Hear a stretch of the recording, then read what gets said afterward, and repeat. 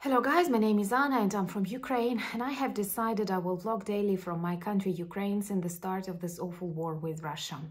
And when I launched my vlog, I imagined that there I will tell you emotional and important stories that spread within our society and may not be that visible in your media.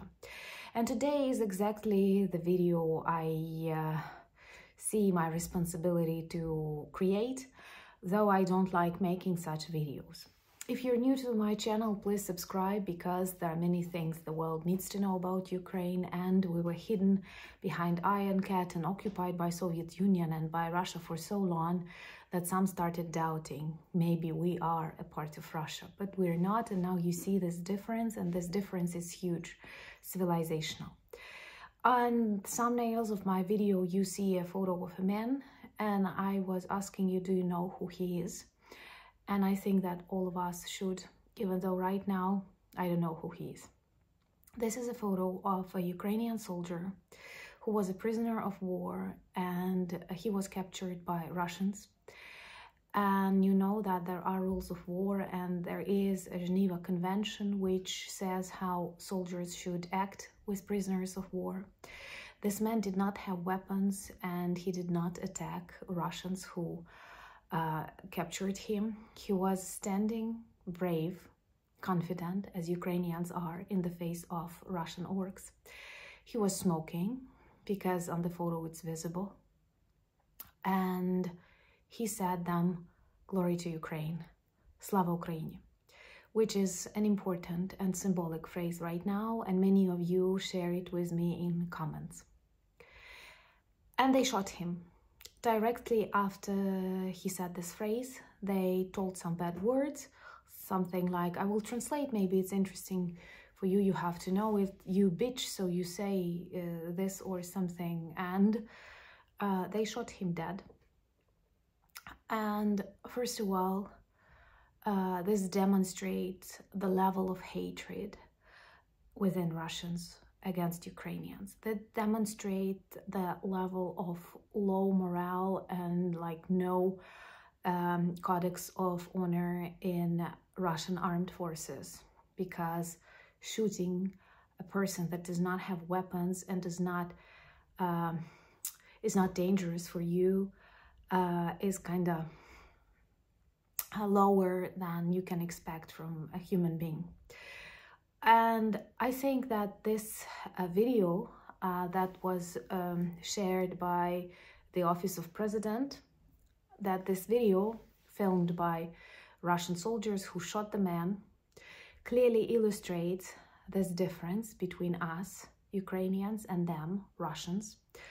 Also, it demonstrates that we will win this war, because for me, a cool, brave person is not the one who shoots a person without weapons, but the one who without weapons continues saying glory to Ukraine, glory to the USA, glory to France, or whatever he believes in. In this case, this was a Ukrainian soldier fighting for Ukrainian freedom and democracy, fighting for the civilized world and protecting the world against Russian orcs, and he was shot just because he said glory to Ukraine.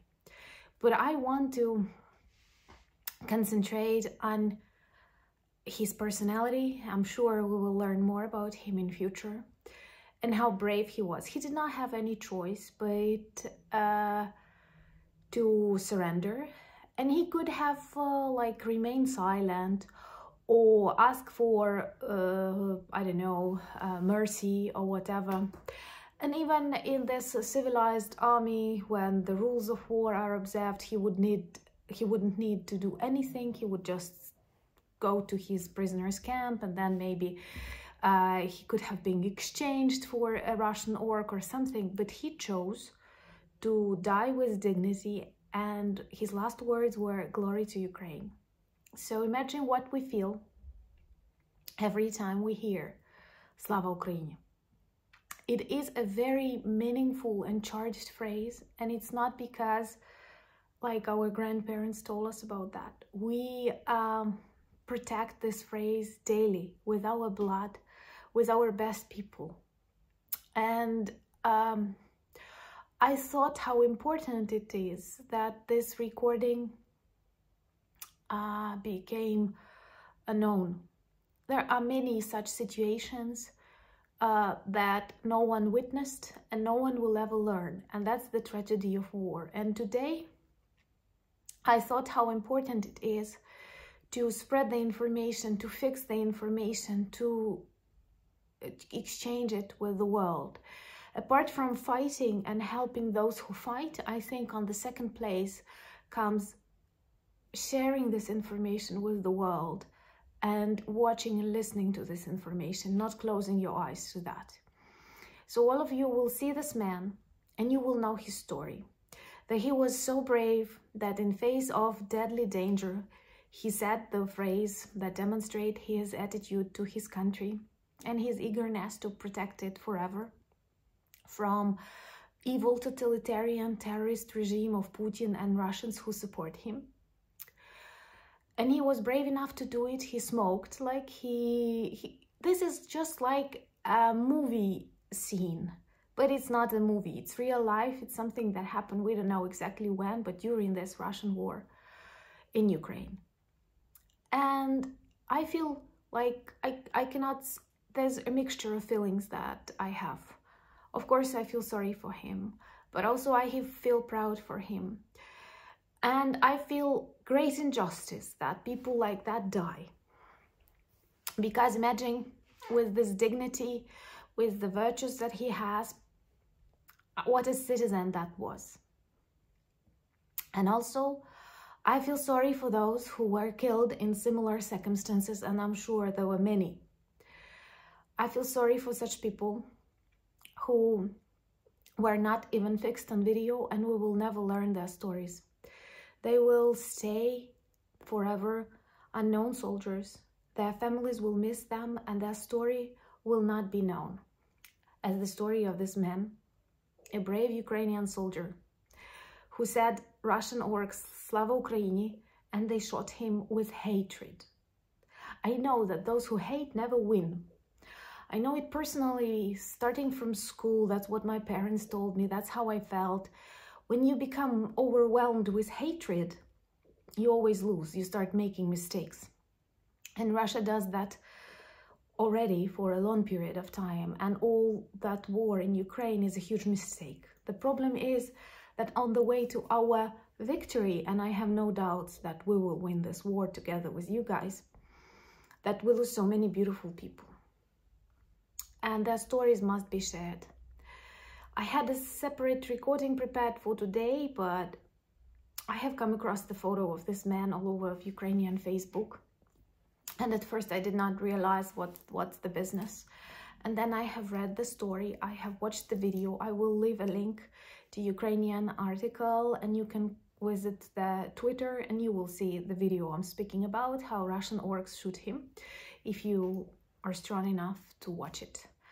But I think if he was strong enough to die that way, we have to be strong enough to watch it and to tell his story to people who doubt or to people who feel weak, because we need to be strong. And that's why I believe that every story, every photo, every video matters.